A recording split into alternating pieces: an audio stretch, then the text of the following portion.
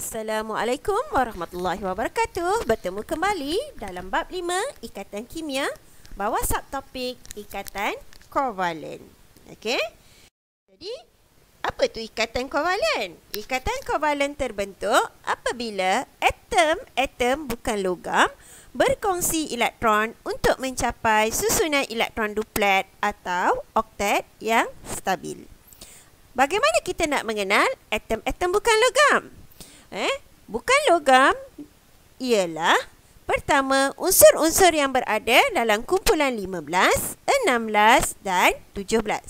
Yang kedua, karbon dan silikon juga dikira bukan logam dari kumpulan 14.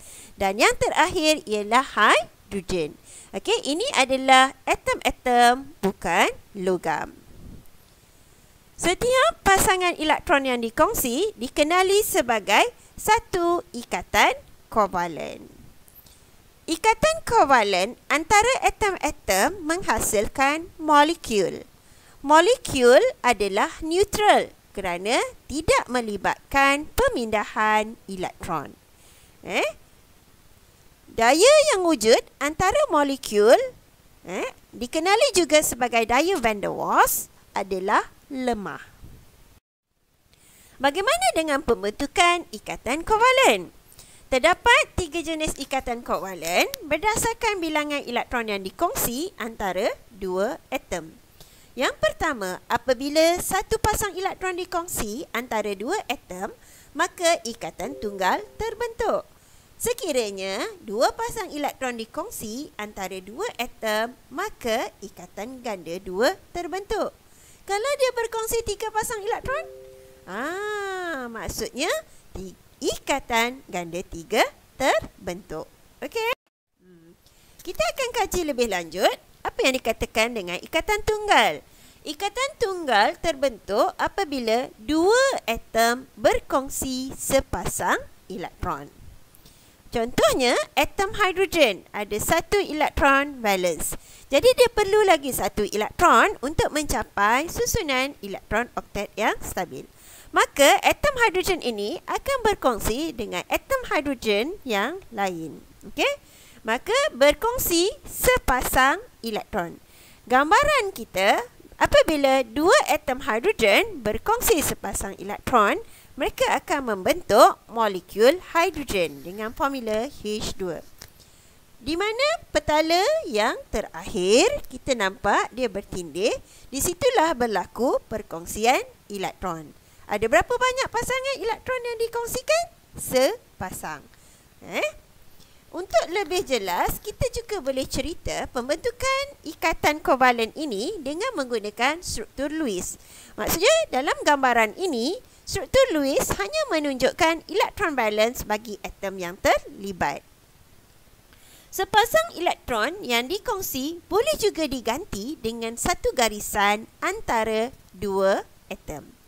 Jadi, kita lihat kat sini, atom hidrogen ada 1 elektron valence. Apabila 2 atom hidrogen bergabung, maka dia membentuk perkongsian sepasang elektron antara atom hidrogen.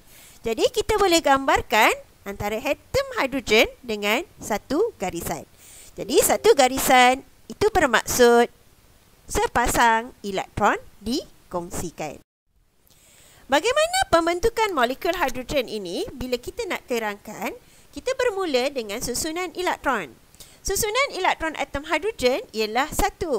Maka, atom hidrogen memerlukan 1 elektron untuk mencapai susunan elektron duplet yang stabil.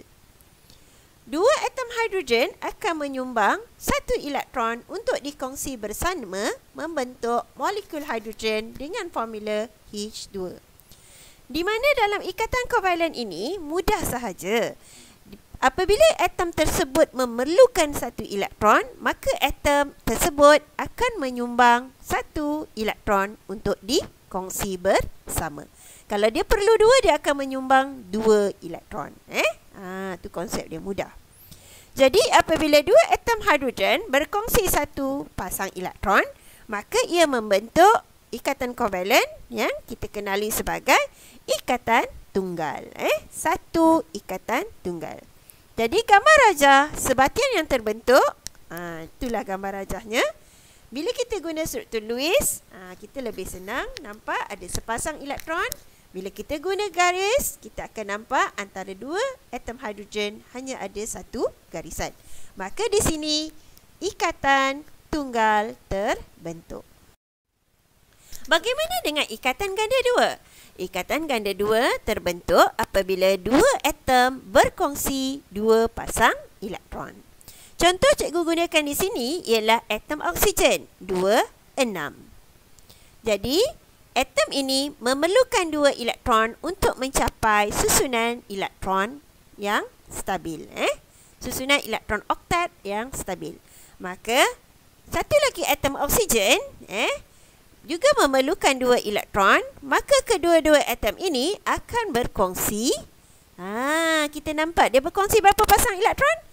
2 pasang elektron.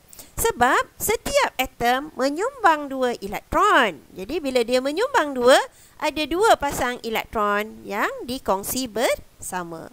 Maka molekul oksigen membentuk ikatan ganda 2.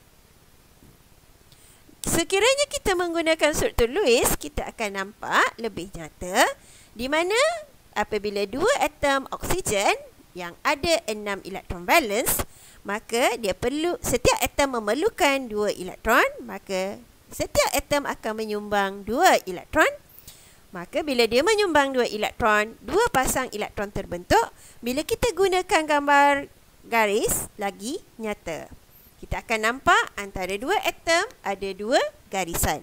Bermaksud ikatan ganda 2 terbentuk antara atom oksigen. Bagaimana pembentukan molekul oksigen ni? Kita nak terangkan bermula dengan susunan elektron. Susunan elektron atom oksigen ialah 2, 6.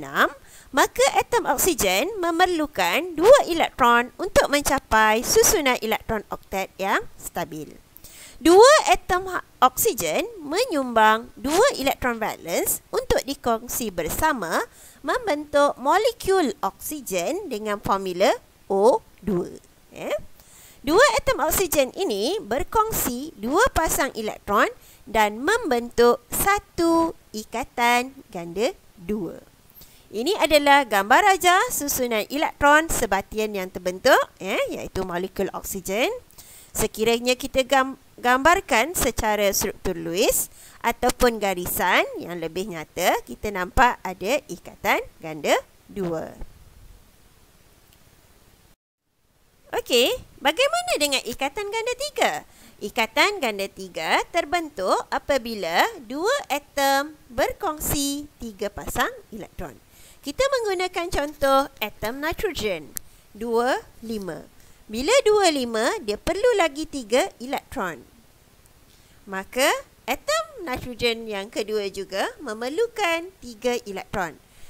Kedua-dua atom ini akan berkongsi 3 pasang elektron. Tu dia, rupa dia 3 pasang. Sebab setiap atom memerlukan 3 elektron, maka atom nitrogen akan menyumbang 3 elektron. Bila ada 2 atom nitrogen, setiap atom menyumbang 3 elektron, maka terbentuklah 3 pasang elektron yang dikongsi bersama. Setiap atom ini telah mencapai susunan elektron oktat. Bila 3 elektron yang telah disumbangkan ada lagi 2, dia membentuk 6, so ada 8 elektron bagi setiap atom. So dia telah mencapai susunan elektron oktat yang stabil.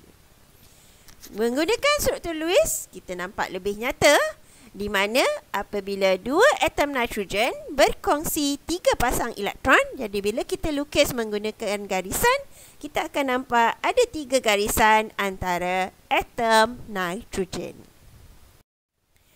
Pembentukan molekul nitrogen di mana susunan elektron atom nitrogen adalah 25, maka atom nitrogen memerlukan 3 elektron untuk mencapai susunan elektron oktat yang stabil. 2 atom nitrogen akan menyumbang 3 elektron valence untuk dikongsi bersama membentuk molekul nitrogen dengan formula N2. 2 atom nitrogen ini berkongsi 3 pasang elektron untuk membentuk satu ikatan ganda 3. Jadi kita nampaklah molekul nitrogen berkongsi 3 pasang elektron. Kalau guna Lewis, lagi nyata. Kita nampak ada 3 pasang elektron dikongsi. Maka bila kita guna garis, kita akan nampak antara 2 atom nitrogen ada 3 garisan. Okey, kita teruskan dengan ikatan tunggal. Contoh yang lain. Dekat sini cikgu ambil contoh molekul klorin. Atom klorin 287, jadi dia perlu 1 elektron, maka atom klorin ini akan berkongsi antara 2, di mana setiap atom akan menyumbang 1 elektron, maka perkongsiannya adalah sepasang elektron. Maka bila kita gambarkan satu pasang elektron yang dikongsikan, bila kita guna garisan, kita akan nampak antara atom klorin dengan atom klorin ada 1 garisan. Bagaimana pembentukan molekul klorin? Setiap atom klorin yang mempunyai susunan elektron 287, di mana atom klorin memerlukan 1 elektron untuk mencapai susunan oktat yang stabil, maka 2 atom klorin ini akan menyumbang 1 elektron valence untuk dikongsi bersama membentuk molekul klorin dengan formula Cl2. 2 atom klorin berkongsi 1 pasang elektron untuk membentuk 1 ikatan tunggal.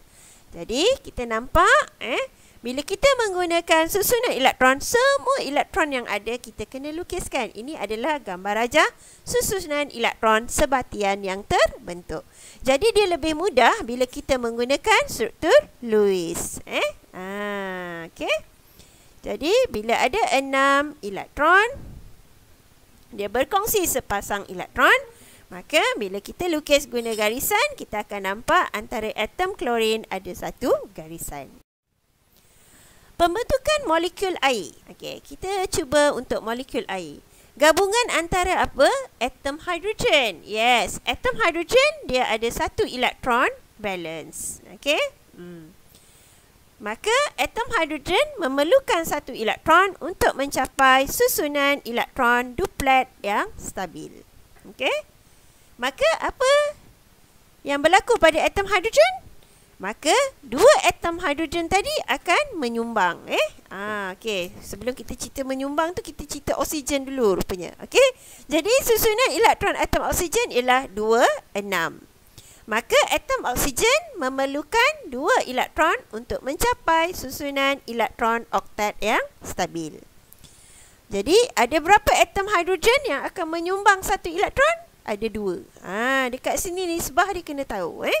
2 atom hidrogen akan menyumbang 1 elektron valence dan 1 atom oksigen akan menyumbang 2 elektron valence untuk dikongsi bersama membentuk molekul air dengan formula H2O. Di mana 1 atom oksigen berkongsi 2 pasang elektron dengan 2 atom hidrogen membentuk 2 ikatan tunggal. Boleh bayang? Jadi atom hidrogen dan atom oksigen membentuk sepasang elektron. Sebab hidrogen perlu 1 je. Oksigen dia perlu 2. Jadi dia perlu ada 2 hidrogen untuk dia berkongsi elektron. Okey? Jadi bila kita guna struktur Lewis, kita lebih nampak hidrogen membentuk ikatan tunggal dengan oksigen, kemudian oksigen membentuk ikatan tunggal dengan hidrogen. Ada berapa ikatan tunggal yang terbentuk? Ada 2 ikatan tunggal yang terbentuk. Sebab antara atom tersebut dia hanya berkongsi sepasang elektron. Okey? Bagaimana dengan pembentukan molekul karbon dioksida? Jadi, susunan elektron atom karbon 2, 4. Jadi, atom karbon memerlukan 4 elektron untuk mencapai susunan elektron oktat yang stabil. Unsur yang kedua kita ada ialah atom oksigen. Susunan elektronnya ialah 2, 6. Jadi, atom oksigen memerlukan 2 elektron untuk mencapai susunan elektron oktat yang stabil. Ada berapa karbon? 1 atom karbon. Ada berapa oksigen? Ada 2 atom oksigen. Kita dapat daripada mana? Daripada formula molekul karbon dioksida. Jadi, 2 atom oksigen akan menyumbang 2 elektron valence dan 1 atom karbon akan menyumbang 4 elektron valence untuk dikongsi bersama membentuk molekul karbon dioksida dengan formula CO2. Maka, 2 atom oksigen ini akan berkongsi 4 pasang elektron dengan 1 atom karbon membentuk 2 ikatan ganda 2. Macam mana tu? Sebab oksigen perlu 2. Jadi karbon dengan oksigen dia akan bagi 2. Tapi lagi 2 lagi elektron dengan atom oksigen lagi 1. Maka setiap ikatan tersebut bila kita lukis guna garisan lebih nyata. Di mana atom oksigen akan membentuk ikatan ganda 2 dengan karbon. Begitu juga karbon dengan oksigen membentuk ikatan ganda 2. Jadi ada berapa ikatan ganda 2? Ada 2 ikatan ganda 2. Cikgu harap kamu lebih jelas untuk membentuk ikatan ini. Ikatan kovalen. Kita 3 tu ikatan kovalen tunggal, ikatan kovalen ganda 2 dan ikatan kovalen ganda 3. Seterusnya, perbandingan ikatan ion dan ikatan kovalen. Kita gunakan carta ataupun peta buih berganda. Di tengah-tengah itu adalah persamaan antara ikatan ion dan ikatan kovalen. Persamaannya ialah melibatkan elektron valence sahaja. Maksudnya ikatan ini kedua-duanya hanya melibatkan elektron valence. Dan yang kedua, tujuan dia adalah untuk mencapai susunan elektron duplet atau oktet yang stabil. Perbezaan yang pertama, ikatan ion mengalami pemindahan elektron. Manakala ikatan kovalen mengalami perkongsian elektron. Pemindahan elektron yang terlibat dalam ikatan ion melibatkan atom logam dengan atom bukan logam. Manakala dalam ikatan kovalen, perkongsian elektron melibatkan atom bukan logam dengan atom bukan logam. Apakah zarah yang terbentuk?